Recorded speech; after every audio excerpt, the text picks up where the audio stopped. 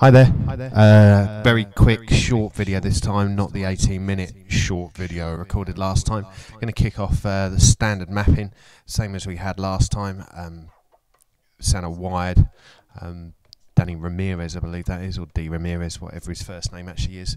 As you can see, you've got the standard mapping, which corresponds if I want to move up and down within the red box.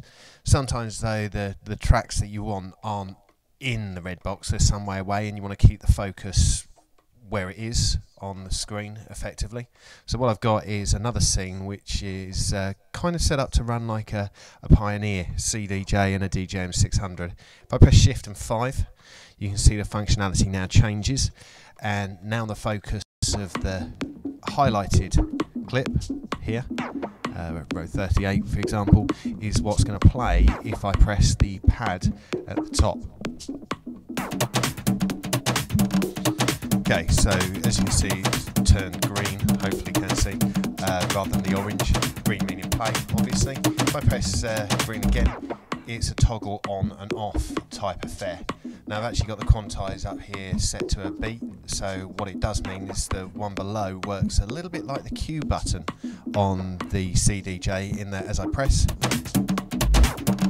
and let go, it's quite good, especially if you're mixing from 1210s or CDJs into Ableton.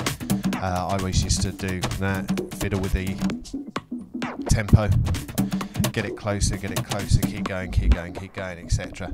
Now if I set that one going, what I've also got is some extra functionality in these buttons here. I'll close the I/O down, just take up a bit of screen space there. If I go to 3, as I would normally, which is playing the conga break track, you can see a third rack in there now, and at the moment with this actually showing as off the effect depth, effect X select, there's nothing there. So if I change that to be, say, green, the first thing it does is to select a kind of gate effect. It disables the volume control here. So now embedded in that rack is a gate that also has a reverb kicking in at the halfway point. Till you're left with pretty much nothing. And then you've got a different reverb kill, or really some auto filter and beat repeat stuff that eventually builds up to a nice little chugger sort of noise. Now you can do anything you like with that. Effectively all you need to do is in the chain play some racks, because as I press this button all it does is select which of the effects are selected, and then this is now mapped to the effect death. As you can see there, just moving that from green to red turns another macro on and off. Haven't actually done anything with that yet, that's totally up to you what you want to do with it. And the final thing I want to quickly show you is if I bring up the crossfader, this bottom line here actually shows the state of the crossfader. Right, red, kind of works. Orange, A, where it's got an A in it.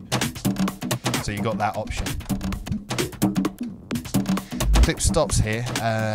Before they used to stop the clip, now obviously I've got the stop clip on the toggle. So instead, you should be able to.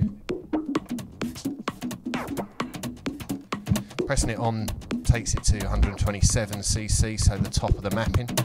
Letting go.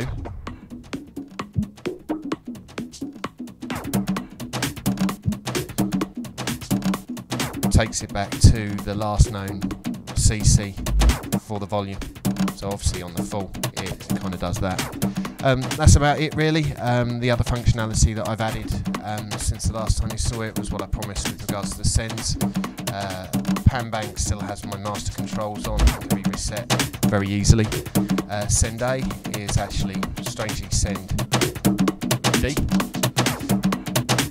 and that has a ping pong type effect on.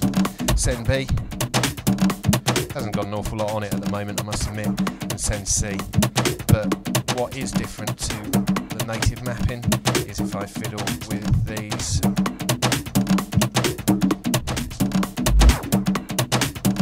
When I go back to them, between them, it actually updates the lights based on the last known setting. Anyway, that's it. If you want a copy of the template, hit me up at thestudiosessions.co.uk or leave me a line on vimeo.com, vimeo.com/studio sessions. Thank you very much.